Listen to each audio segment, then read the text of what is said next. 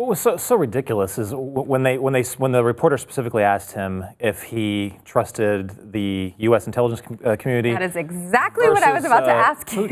Yeah. And it was the answer was so vague. Yeah. It was like, and I get the fact that he doesn't want to, totally, I don't know, he doesn't want to make Putin look bad in front of. That was to me, his answer was more like, I don't want my people to look bad, but I believe Putin. Yeah, I mean, what kind of damage does that do, to his relationship with the intelligence community? Well, I think that's been burnt a long time ago. But I think further damage is that. It can always get worse. But almost even more damaging is what you're showing to Putin is that if he can get away with that, if he can do that, then and the only thing you're going to get back is a Mueller probe, which the president will never really fully endorse or acknowledge, and then he won't call Putin out about it. Just these random comments that he was forced basically to throw in during the negotiation portion when they said this is what we just talked about.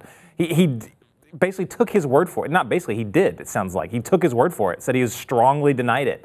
And that was enough for him to say, okay, screw what the intelligence community just gave me. He strongly, denied it, so it's all good. That doesn't make any sense to me. It's like, okay, you know who Putin is. You know what he does to his own people. You know what he tries to do. He can compartmentalize that in his head and separate that from his election night. Just to say, well, he said he didn't do it, so we agree it didn't happen. Because, he said so. Yeah, because he's saying what Donald Trump wants to believe and is true to the extent that Donald Trump is looking for.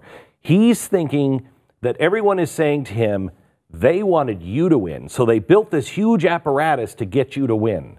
No, Mr. Trump, that's not what they did, okay? They built that apparatus 6-7 years ago, and they've been waiting. It didn't matter who was coming.